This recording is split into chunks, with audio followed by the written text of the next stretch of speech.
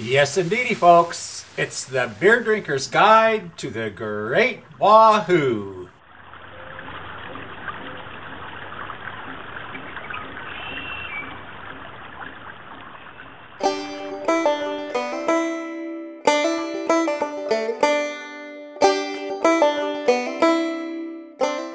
Let's drive Moab. In the spring of 2007, I went for a little drive down to Moab, Utah.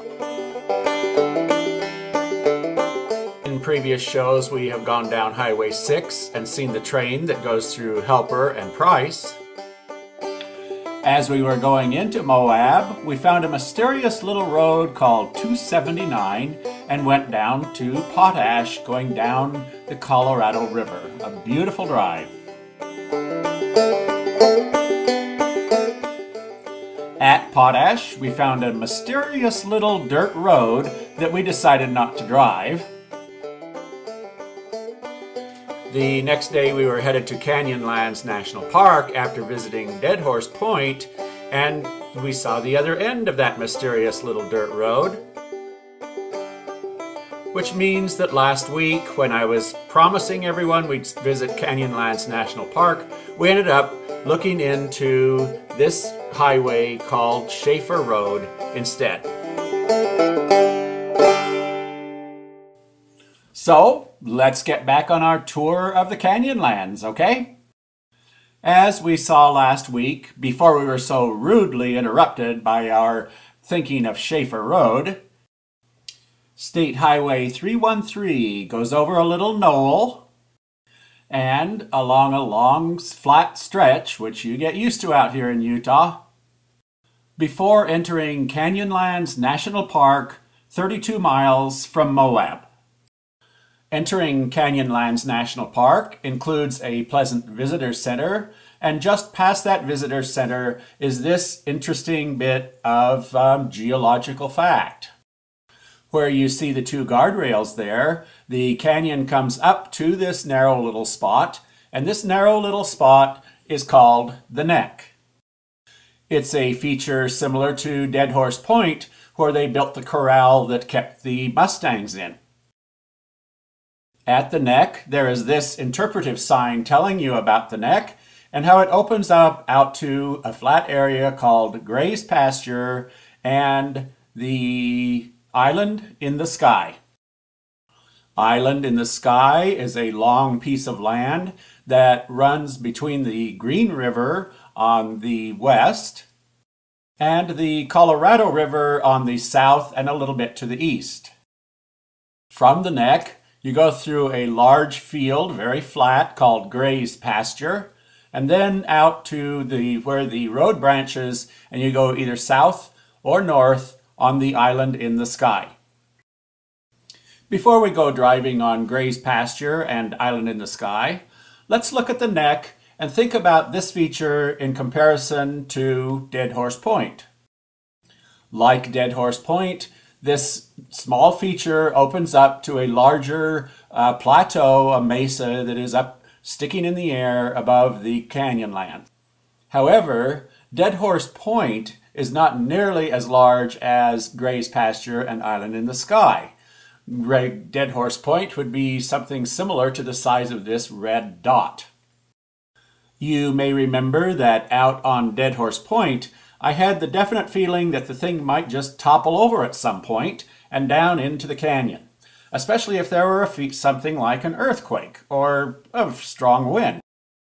The large land masses of Gray's Pasture and Island in the Sky made it so that I felt perfectly safe in either such event. Certainly a wind would not knock it over, and an earthquake would probably just shake it around a little bit, but Gray's Pasture and the Island in the Sky would remain underneath me and my car. From this interpretive sign at the Neck is where we were looking down in the canyon last week in order to look at Schaefer Road coming up from down in the canyon. And this is another shot taken from where the interpretive sign for the Neck is. This is looking out to the south and to the east.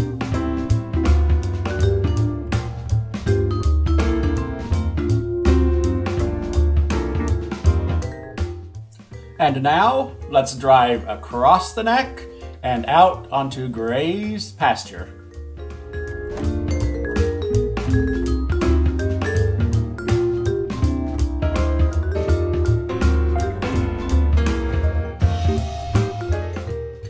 After turning south at Island in the Sky, we come to Candlestick Tower Overlook, overlooking the Green River.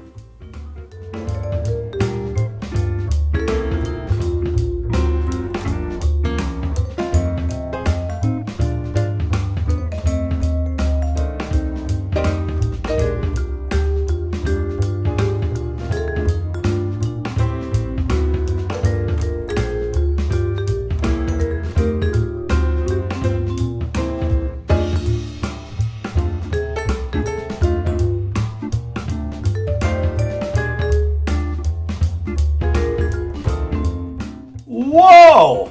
After all those straight roads, you have to make sure you don't drive over the edge of the cliff? Well, yeah, that's right.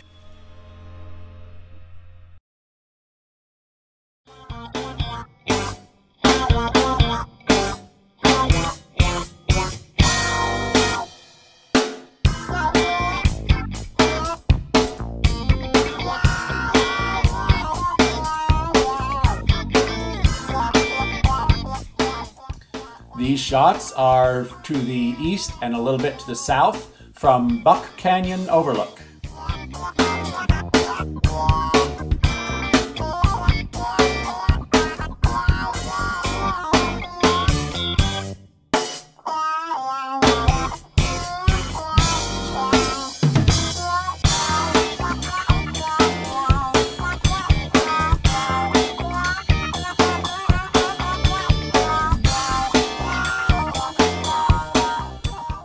And here are some views of Buck Canyon.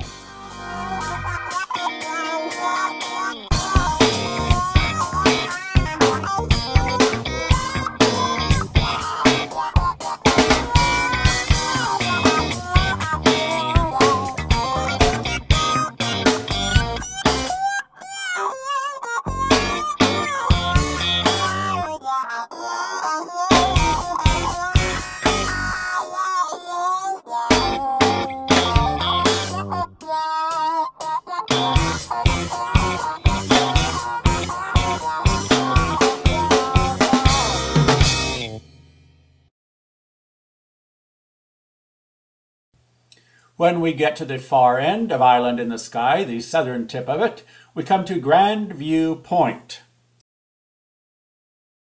Grand View Point overlooks the country where the Colorado River and the Green River join together. From up here on the canyon, you cannot see the junction of the two rivers, but you can certainly see the countryside through which they're flowing.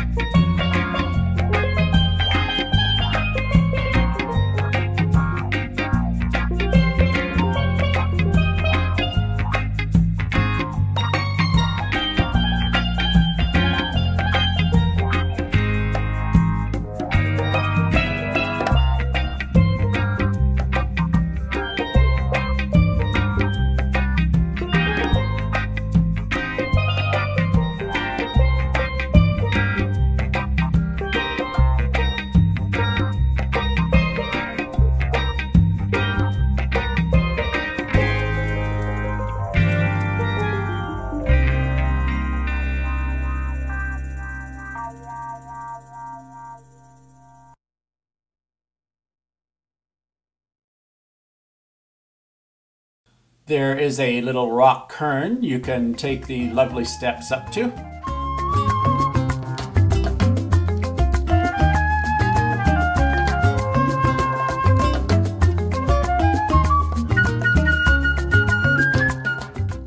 And there is this sign talking about the 3 different environments that we're dealing with. It also talks about the white rock, a layer of very hard rock that creates a second plateau. This white rock plateau at this point on Island in the Sky is 1,400 feet below where we stand on the mesa, and it is 1,000 feet above the river.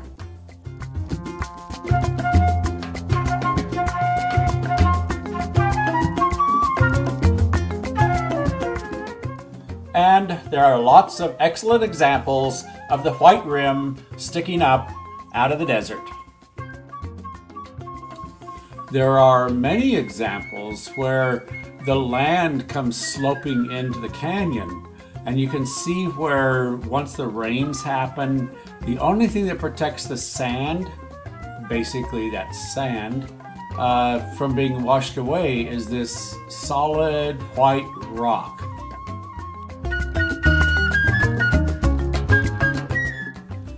Driving away from Grandview Point, we ran into one of the residents of the neighborhood.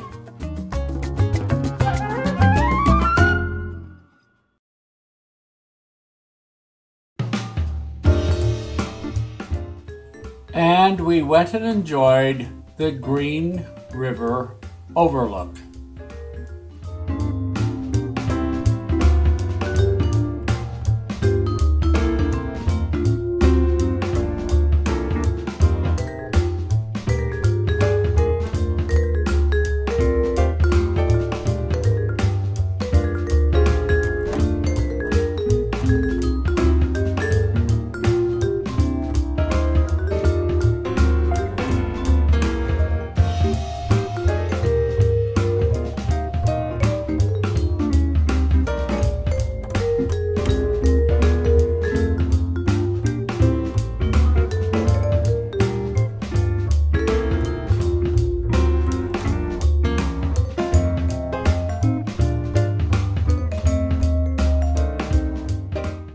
At the Green River Overlook, there's this monument to John Wesley Powell.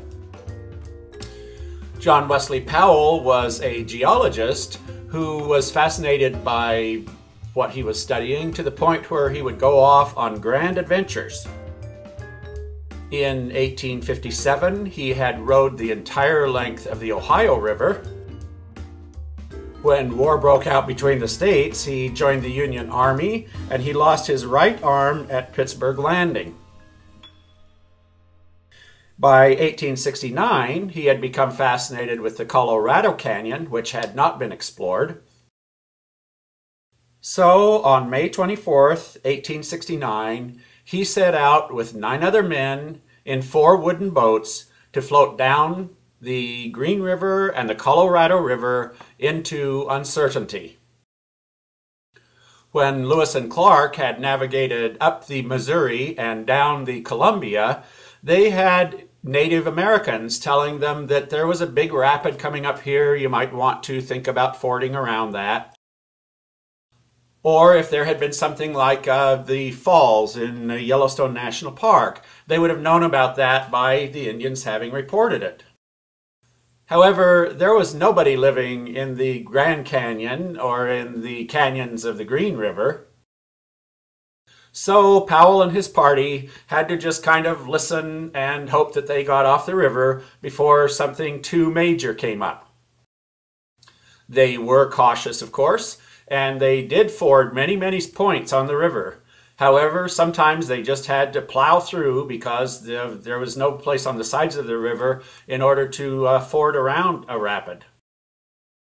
The party set out with 4 wooden boats and 9 inexperienced oarsmen along with Powell to go shoot the rapids.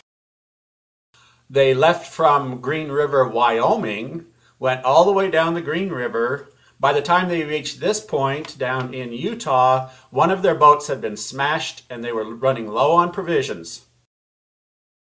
At 2 different times, men came to him and said that they thought this was complete folly, and they left the expedition.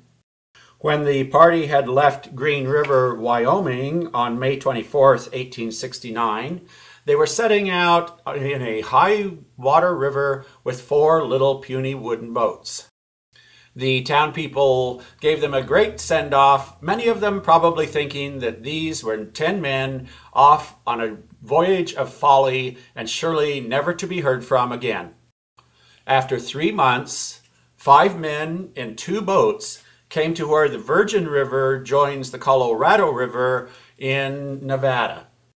This spot is just a few miles upstream from what is now Las Vegas and is now under Lake Mead. And there they met some white settlers fishing. That was the end of their journey.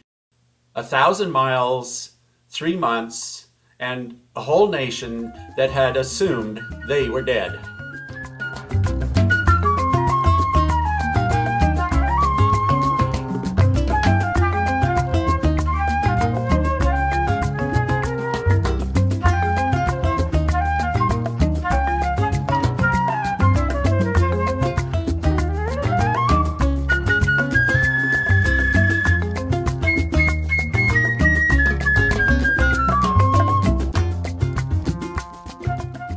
And sitting here at the Green River Overlook ends this week's Drive Moab. Next week, we'll go take a look at Upheaval Dome, a very interesting structure that has geologists arguing about how it was created. From Upheaval Dome, we will then check out Mesa Arch, a very beautiful little arch that is just literally carved out of the side of the cliff. We'll take a little bit more of a look at that beautiful Highway 313. And if we get back to Moab in time, perhaps we'll stop at a very amusing little restaurant and reward ourselves with a delicious dinner.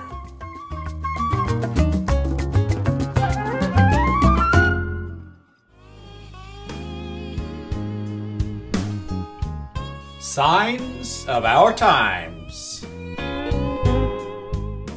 Another cranky look at the fact that it's all going to heck in a handbasket. And after all, what more proof do you need?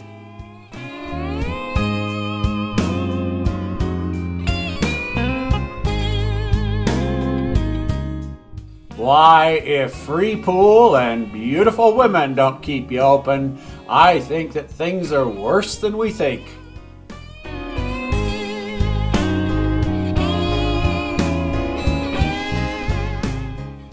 And this has been another episode of Signs of Our Times. Proof positive it's all going to heck in a handbasket.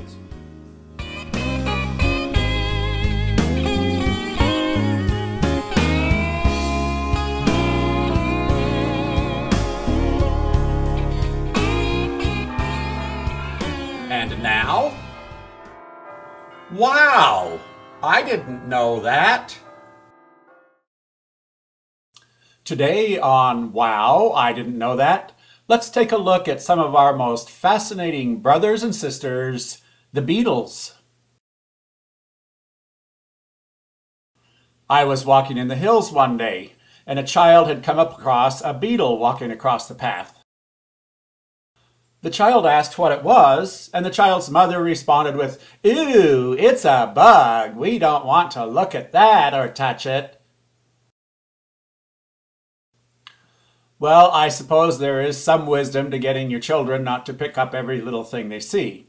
However, if we get to looking at beetles, we will find that they are some of the most fascinating creatures around. And, as we shall see, they are instrumental in giving us very basic religious concepts that we carry with us to this day. What we commonly call beetles are actually a very large order of insects. Indeed, a full 40% of all insect species are one form or another of beetles. The order of beetles has more species than any other order in the entire animal kingdom. At this time, There are more than 350,000 species of beetles, and we're finding more every day. Out of those more than 350,000 species, there are tens of thousands of those species that fall into the categories that we call dung beetles. Dung beetles, as the name implies, eat and or raise their children in dung. They prefer herbivores, or the dung, the cow pies from animals that eat herbs and plants, but they'll get along with the dung from animals that eat meat if they must, and if they're the right species. Dung beetles are divided into three groups. There are the rollers, who create little balls out of the dung, and then they roll them with their hind feet to wherever they want to put them away to keep them safe. Rollers quite often have their dung stolen from them by other beetles, so you'll see them scurrying right along with their little rolled up balls of dung. They take these balls of dung to their chambers, either to be used as food or for brooding their young. Other dung beetles are called tunnelers. They will take the dung wherever they find it and just bury it right there. And other dung beetles are known as dwellers. They do not roll the dung they get, nor do they bury it. They simply live in the manure. So we have rollers, tunnelers, and dwellers, all doing us a world of favor. These small animals that theoretically would be considered by some perhaps the lowest of the beetles because they live and are born in dung, actually are some of the most important creatures in their relationship to humans. Throughout history, removing the dung from our herds has kept our herds safe from diseases and from having to wallow in their own mess. It is estimated that in today's U.S. livestock industry, dung beetles save the industry $380 million annually by taking care of the pies that are left by our industry. But the lowly dung beetle has done much more than just take care of our animals' pies. It has, indeed, carried the concept of resurrection. In ancient Egypt, of course, the Nile River would flood every year. Everywhere that you had been working, all of your land would just be covered with water for an extended period of time. Then, as the water started to recede and go back from the shore, the high mounds that had been left out in the middle of the river would start to appear.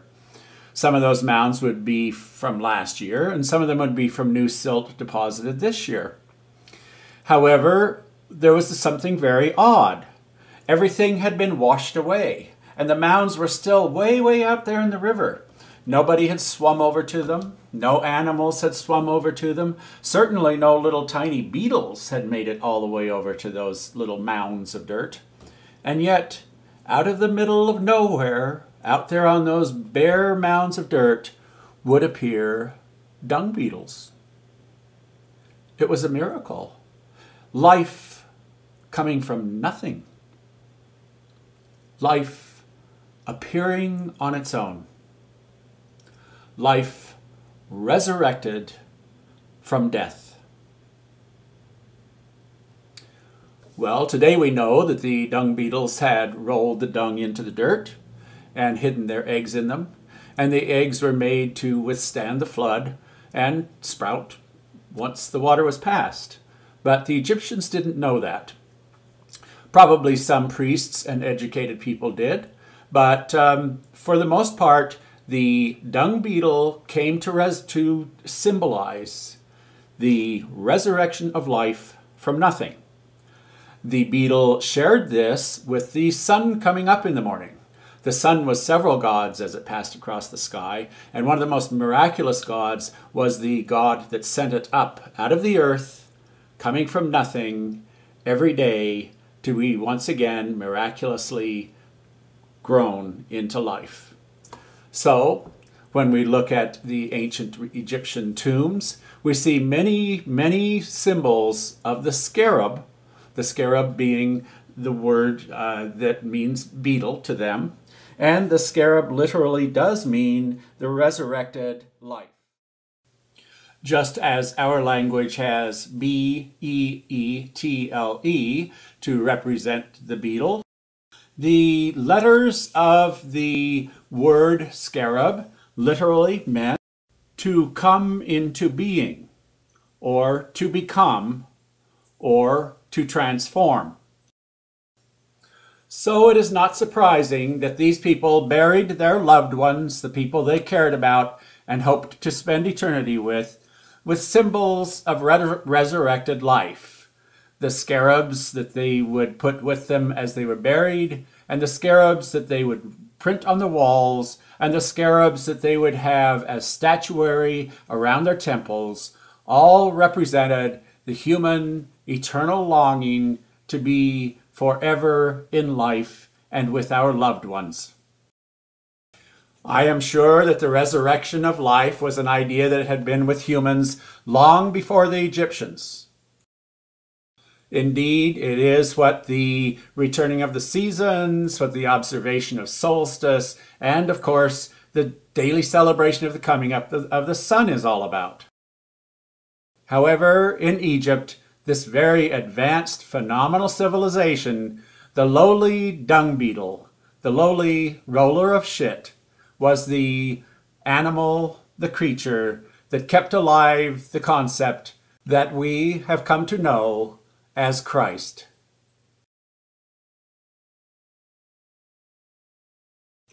A handsome young man had a beautiful girlfriend who, after they'd been dating for a while, said that she would like him to become more affectionate.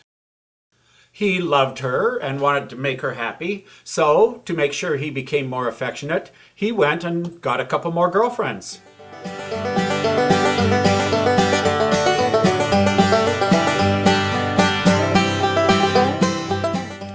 And that's this week's adventure on the Beer Drinker's Guide to the Great Wahoo. Thanks for joining me. I'll see you next week. And remember to keep celebrating the Great Wahoo.